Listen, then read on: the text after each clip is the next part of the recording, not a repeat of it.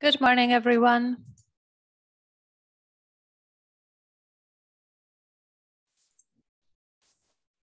Hi, Erica. Hello. Hello. Hello. Annika's been here for about 5 minutes, but it's very quiet.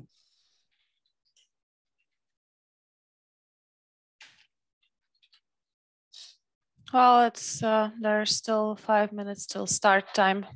Mm-hmm. I thought I'd use yesterday's background. Yeah, smart. Still pertinent. Very true. It's pertinent every day. Yeah, absolutely. I'll pause recording for a second there. Thank you, everybody.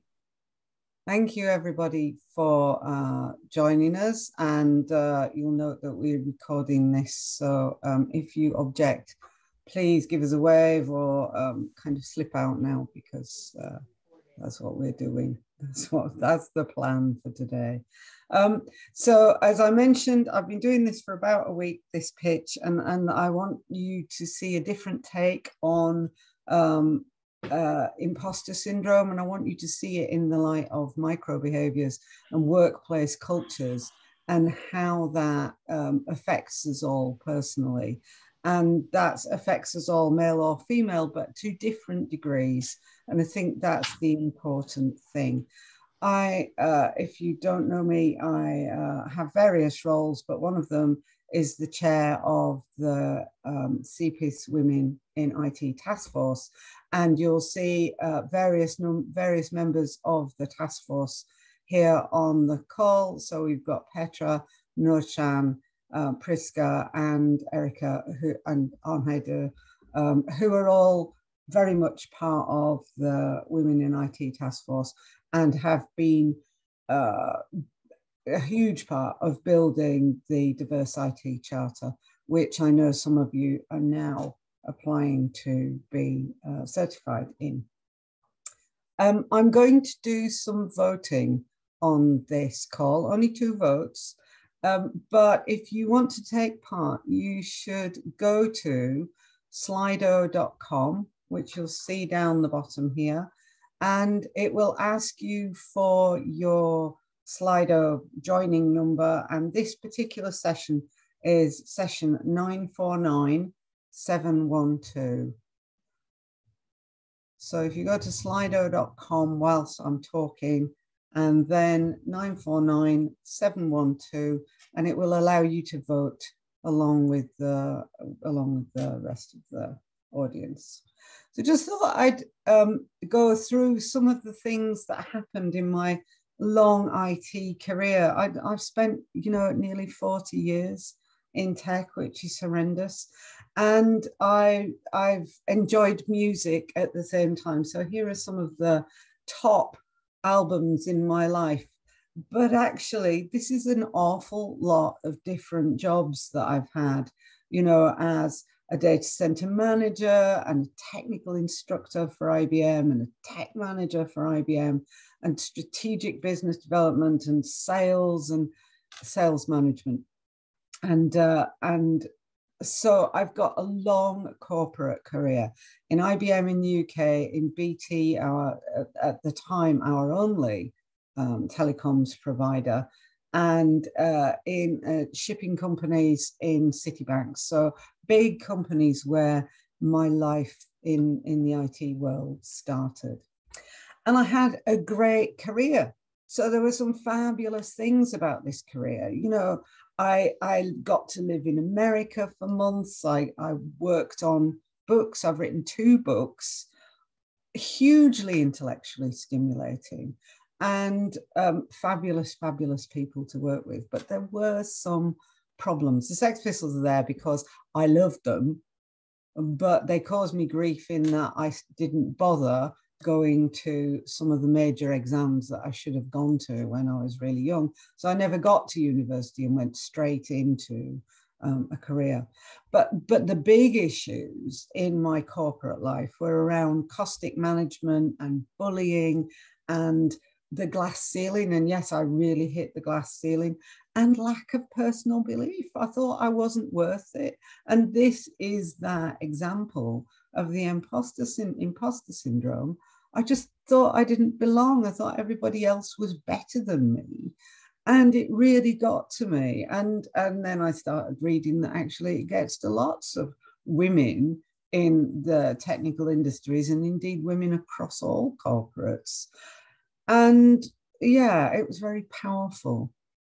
One of the ways in which I fixed my my kind of stuckness under the glass ceiling was that I went and got myself external roles, and I advise all women to do that. I imagine that for all of you, because I can recognize some names, you've done exactly that. And this is a powerful way to fix that that kind of inertia that happens within corporate life, because you learn so many other skills and you get notoriety outside of the workplace.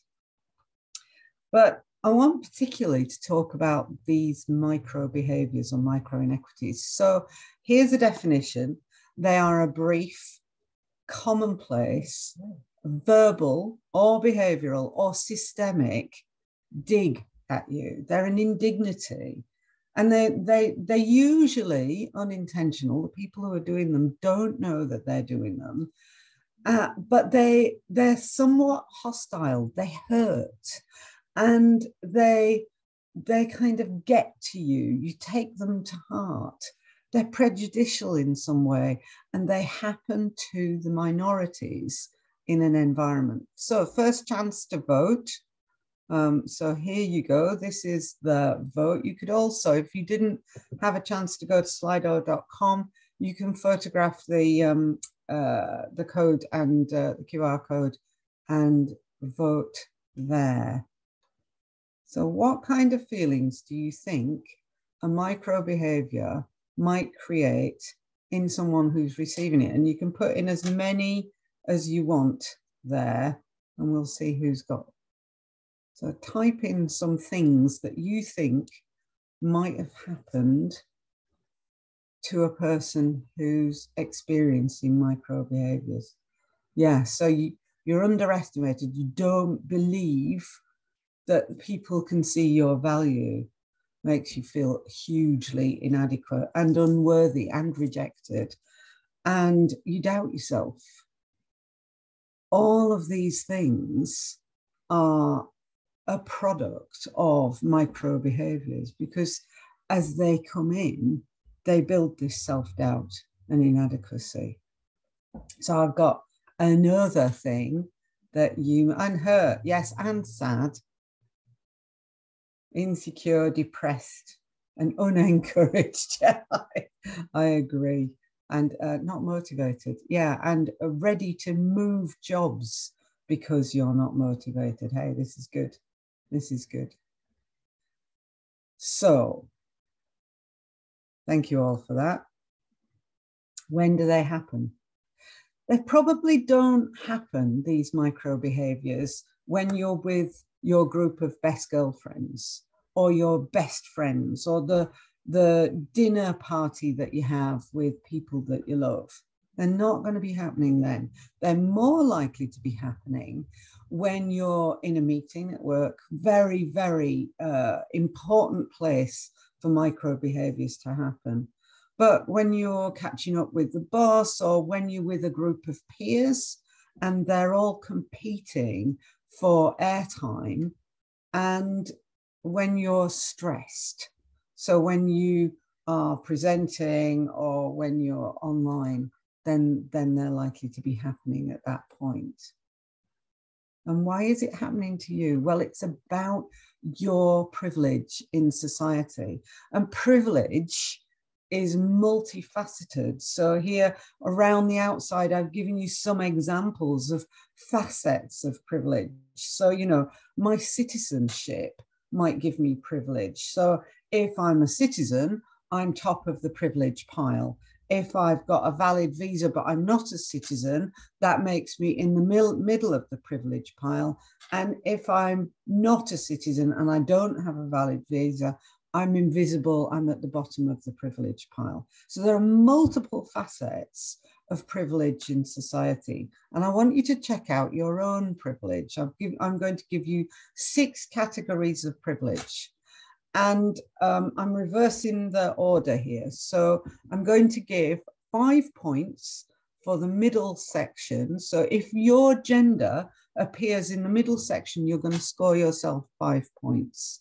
10 points for the intermediate section, and 15 points for the outer section of this privilege map. And you are going to go around the 6 segments and you are going to score yourself in each of these privilege areas. And then you're going to see that you'll have a point for each of your privilege areas, and then you're going to top them up. So here you go. This is you, and you, if you're a female, are going to be scoring 10 on this. And if you're a professional, you'll score 5. And so work your way around and then add up your own score.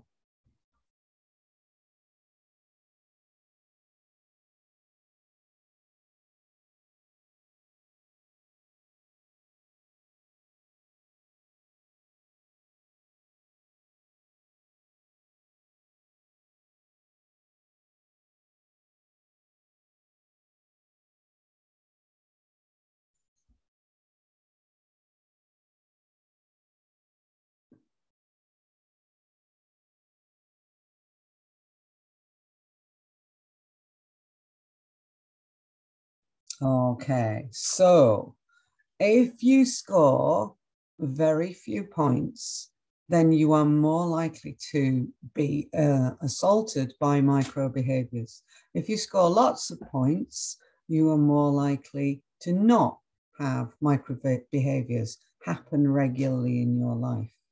So, for example, if you're a young person who is female, but you're not a manager, you're professional, you've got no visible disability, but you're black and you're quite cuddly, so you carry a bit of weight like I do, then you may be scoring somewhere in the region of 40 to 50 points.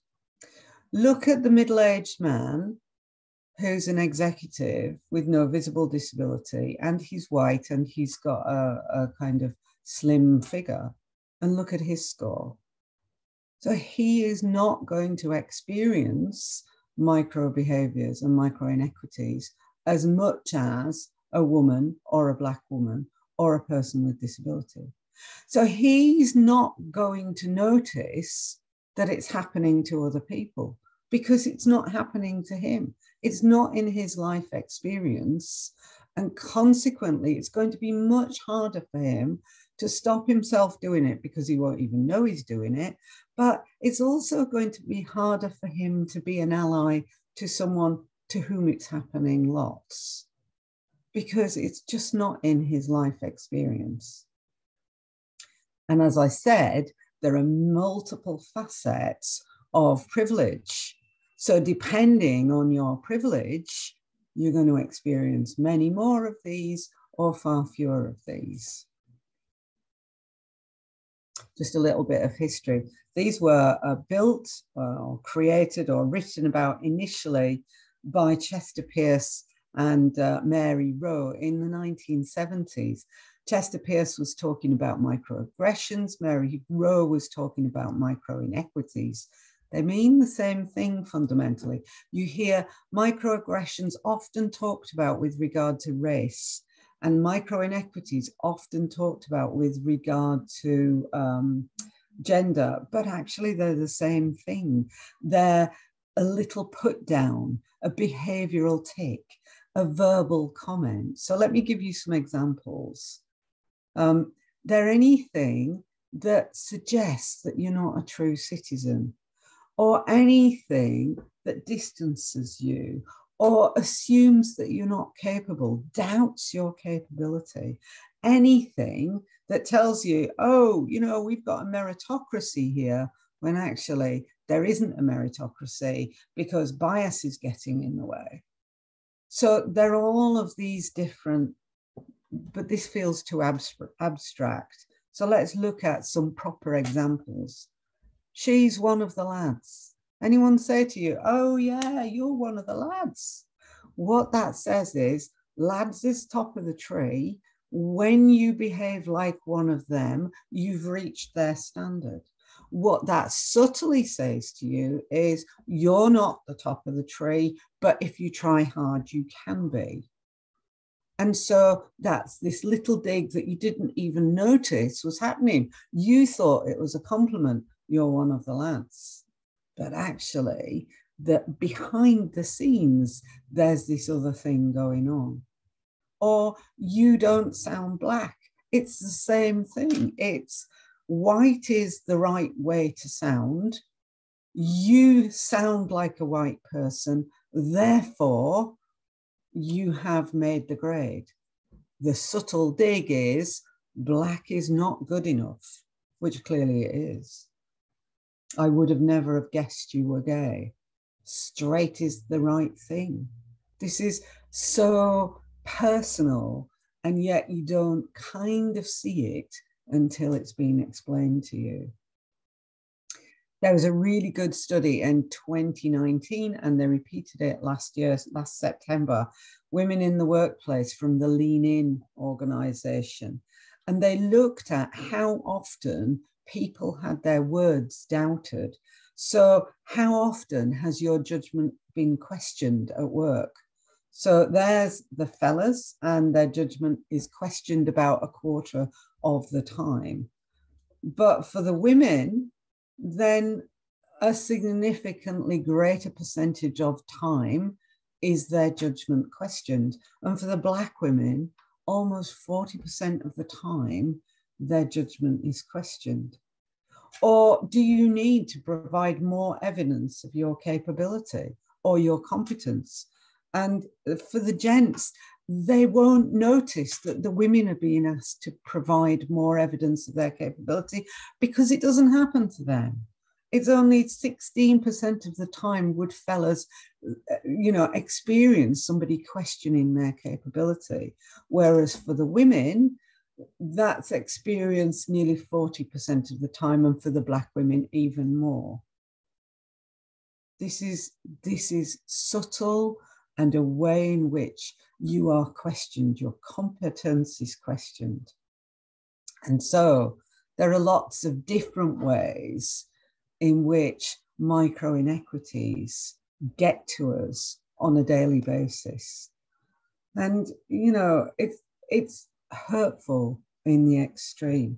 Let me give you a story. When I left IBM in 2010, I had to go down to London regularly, always had to get to London. And I would go down into the underground system, into the tube, and I would see these men that I hated. And I didn't understand why I hated these men. They were complete strangers. I didn't know them. I had nothing to do with them. And for 7 years, no, seriously, 7 years, I looked at these men and went, I don't understand why I hate you. I don't understand what this is.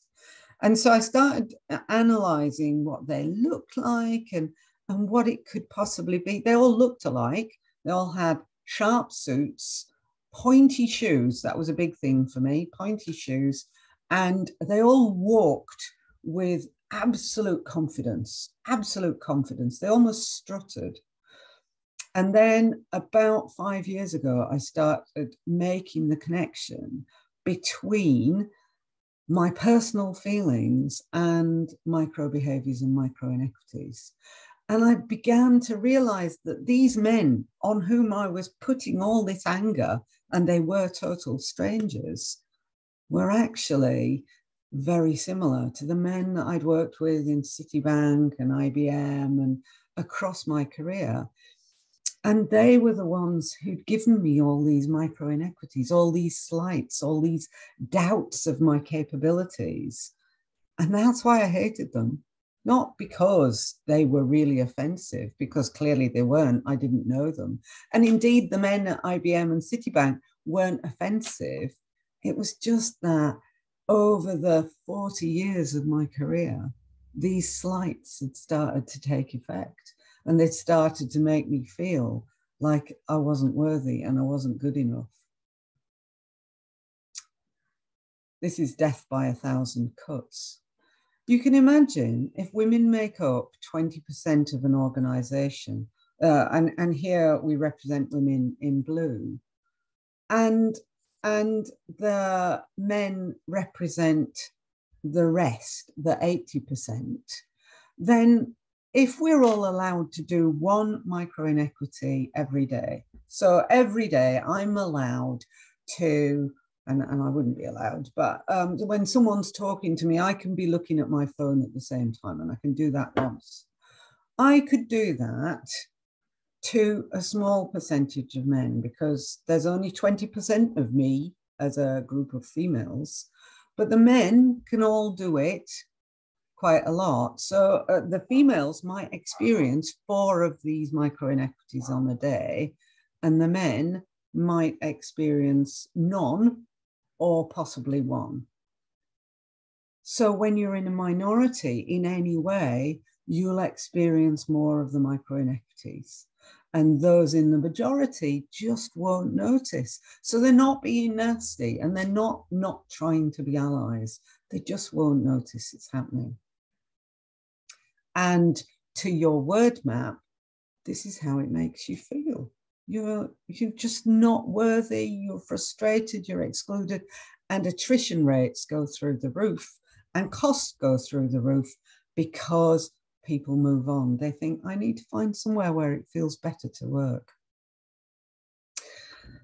So shifting slightly, let's look at a definition of imposter syndrome. So imposter syndrome, anxiety, self-doubt resulting from persistently undervaluing one's competence, or a psychological pattern in which an individual doubts their talents and skills or accomplishments. Now you can see that when somebody's consistently telling you that they need you to prove that you're good enough, or they're consistently doubting your abilities, or consistently throwing micro inequities and micro behaviours at you, even though they don't realise and they're not being malicious, you start to doubt yourself. You start to believe that you're unworthy. You start to believe that you don't belong here, or you snuck in through a back route and somebody's going to discover you and say, oh, you're an imposter. You can see that the two are remarkably linked. And so we as a group of more senior women in tech, or we as a group of women and men who are allies to other women, can do something about this. So I've got another vote for you, another Slido vote.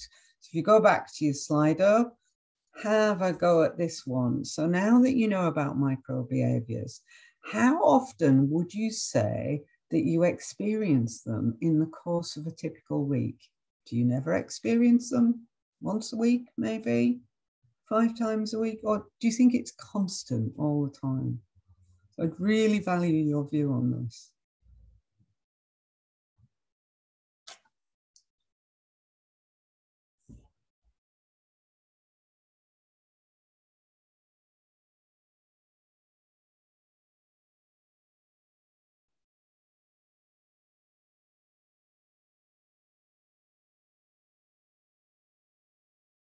The problem with these Slido things is you don't, if nobody's running for you in the background, you don't know when everybody's had a vote. Well, that's interesting. So if it is once a week, then I'll be interested to know whether you still feel the same way in about 3 weeks' time, when you started to watch what's going on in your own environment and started looking for these things, because that's one of the things I'm going to ask you to do. In order to be an ally to other people, somebody's going to tell me you can check Slido. Ah, thank you, Erica. 13 people voted.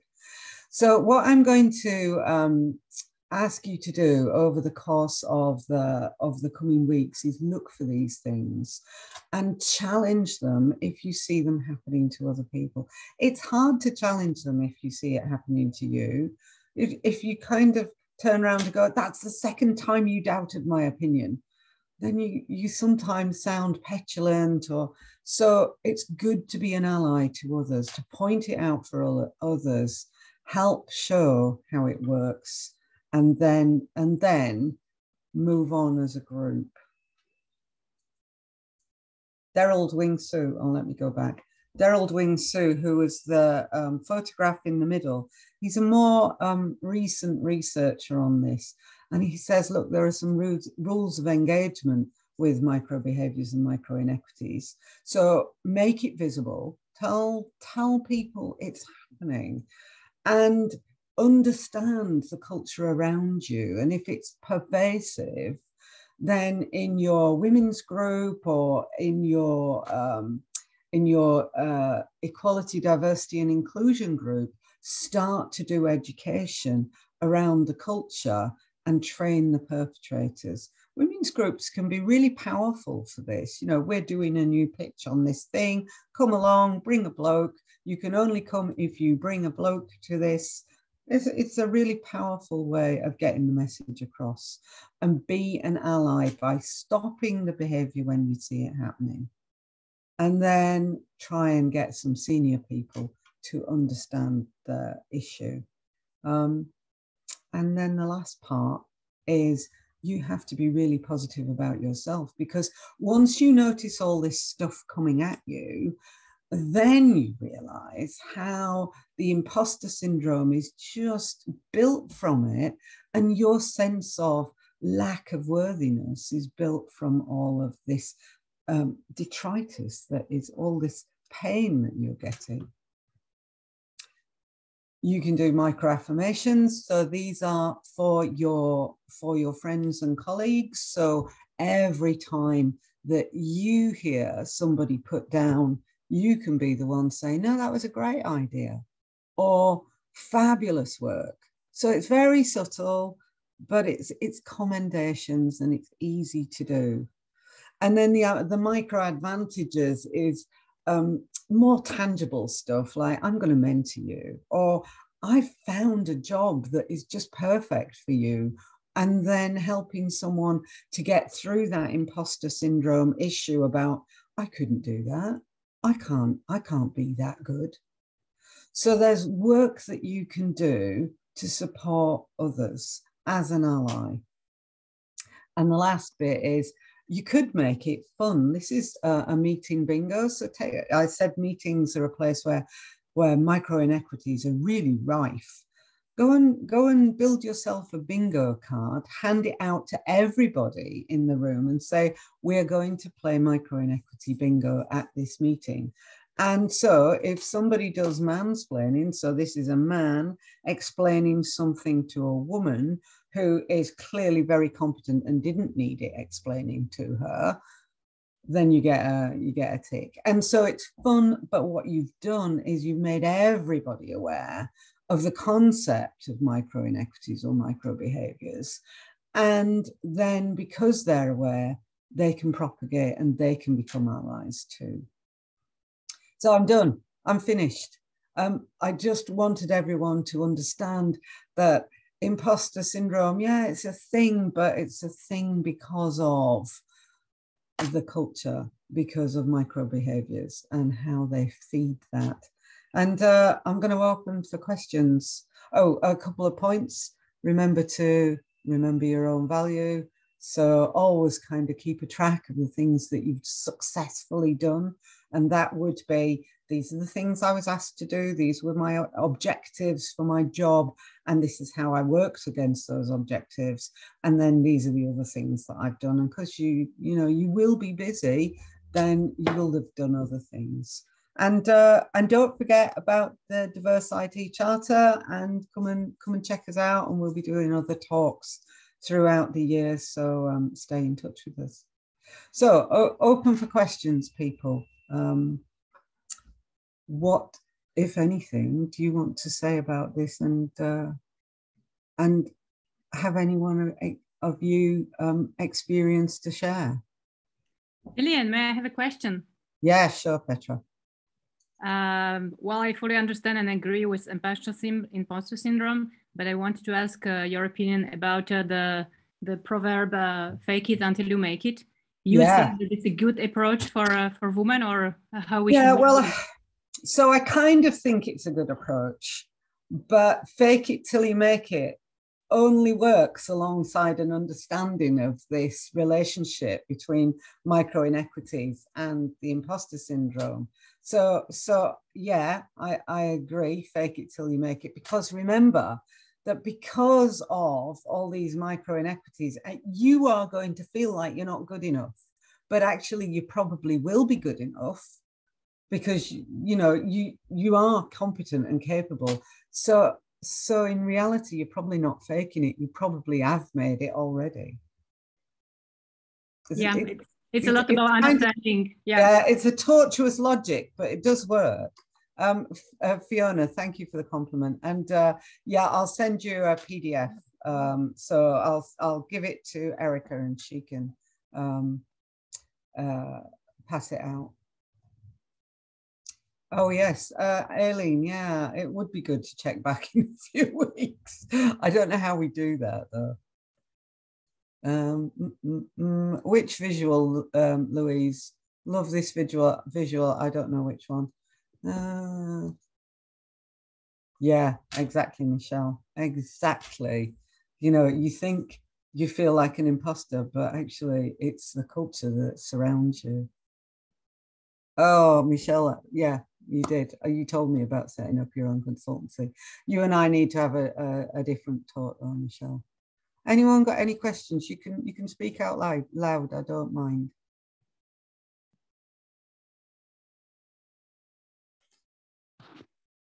It should be possible for everyone to unmute themselves. So if you want to say something, you can do that. And if you don't succeed, just drop a message in the chat and I'll unmute you. I have a question for everybody, and you might like to put answers in the chat. If we do another 30-minute talk, what would you like to hear about? Yeah, see you later, Aileen. Stay in touch. Yeah, if we do something else, any suggestions for topics? Hello, I'm Małgorzata from Poland, and I have seen the chat from Eva Fabri. Hello, Eva. Are you with us? Is she still there? Oh, she might have dropped off. Yes, hello. I'm here. I'm very happy to be with you all. It's fantastic. To hear your voice. You're very quiet, Eva. You're we can barely hear you. So can we see you or not? You would love to do that. I will try to enable that. Hello, Eva. Let me introduce excellent woman from our long time cooperation. Yeah, we're working with Eva as well. So yeah, yes, it's good. It's a nice group too, and I'm sure as I look around, there are a lot of women speakers here, so we can pass this message on about the relationship of imposter syndrome and micro inequities if we didn't already. So maybe Eva, you can share us some your experiences. Well, I would like to say if you are long enough in the business, then you experience ups and downs. But personally, I would like to say that from the perspective of European Center for Women and Technology, actually the COVID period has been,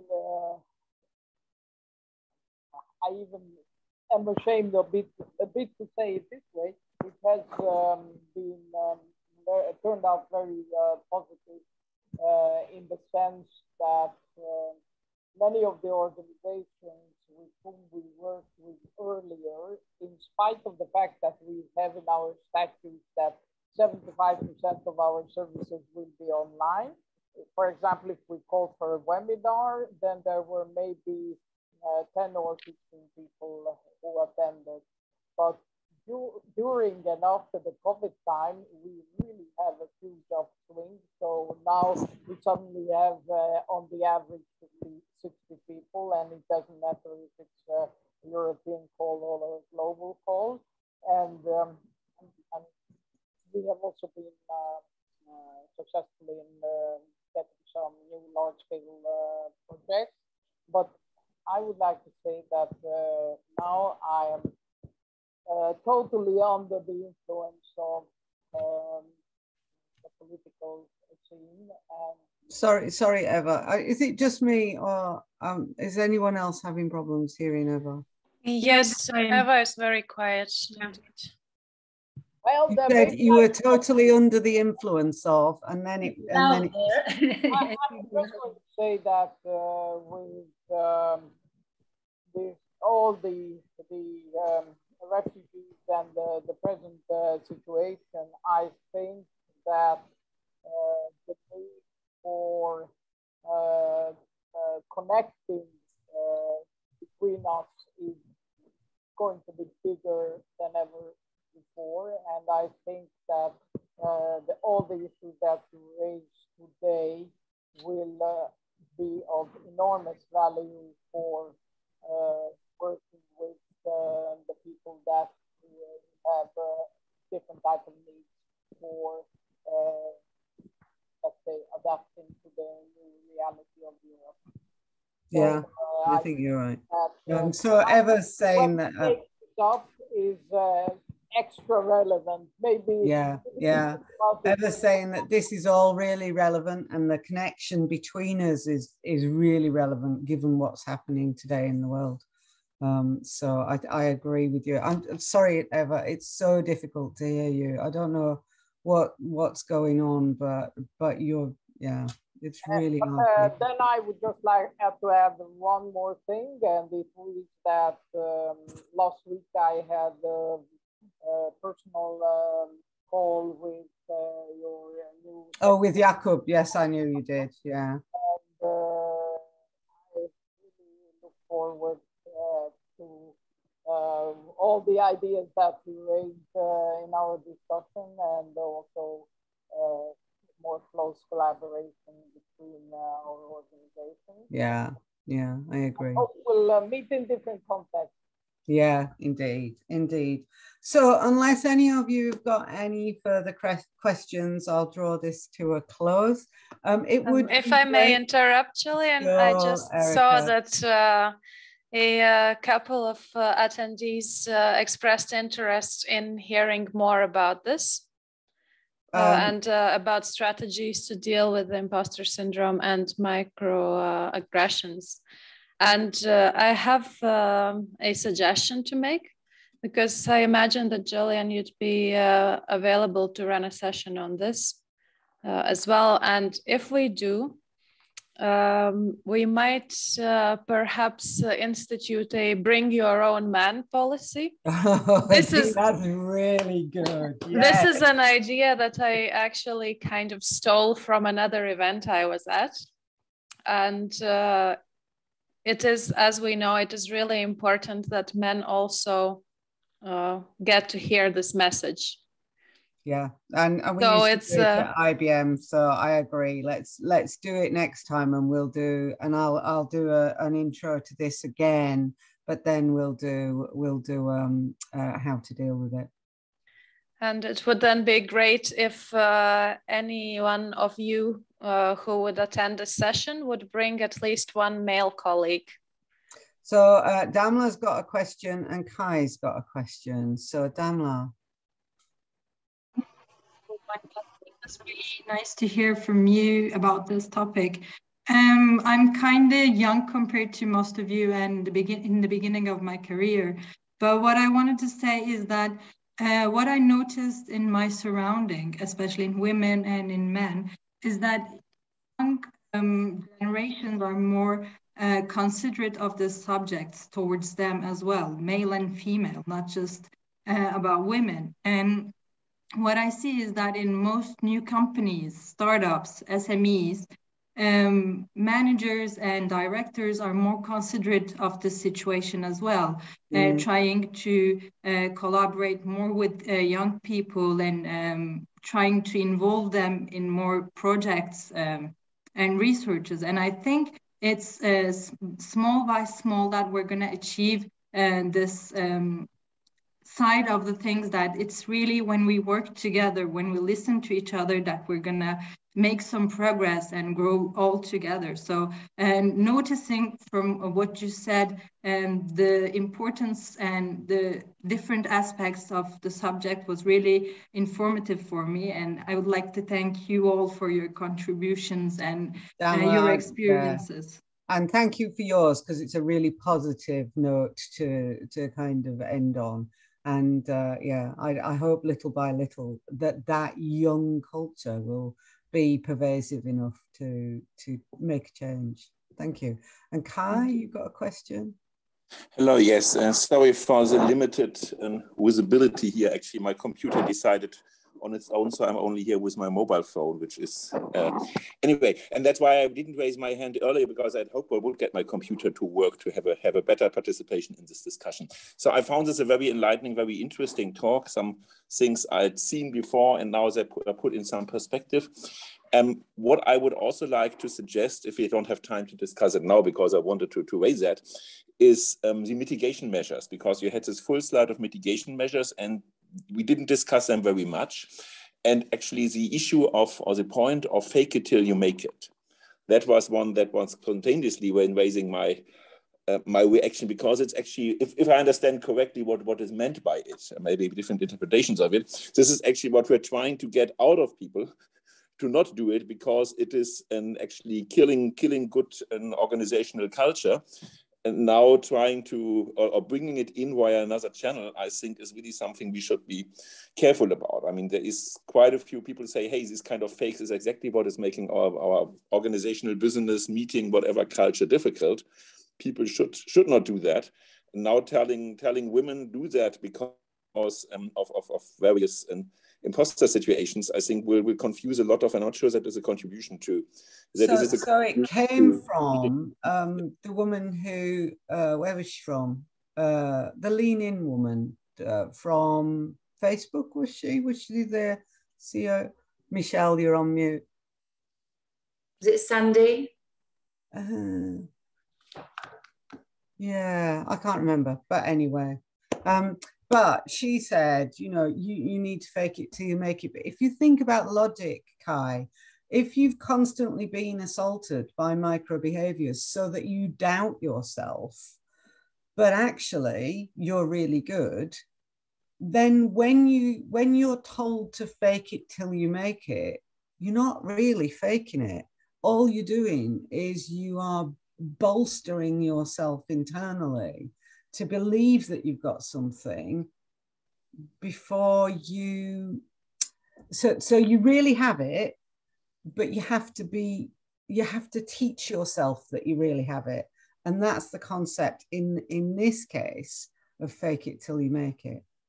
Well, if you really have it, I mean, the question, of course, in some scenarios is, of course, who knows actually whether you have it. Honestly, Facebook is for me not a company which I would say is good, because Facebook is a fake it till you make it company. And I get the success of Facebook, and that has created lots of problems for all of us. So Facebook is a company, including all of the management there and the original management, that is actually living from the faking till you make it paradigm and creating trouble. Yeah. I mean, I see your point that, of course, if you lack self-confidence, that can help to overcome the lack of self-confidence. Yeah. But of course, there is a limit to abilities of people also, and if everybody overplays their abilities.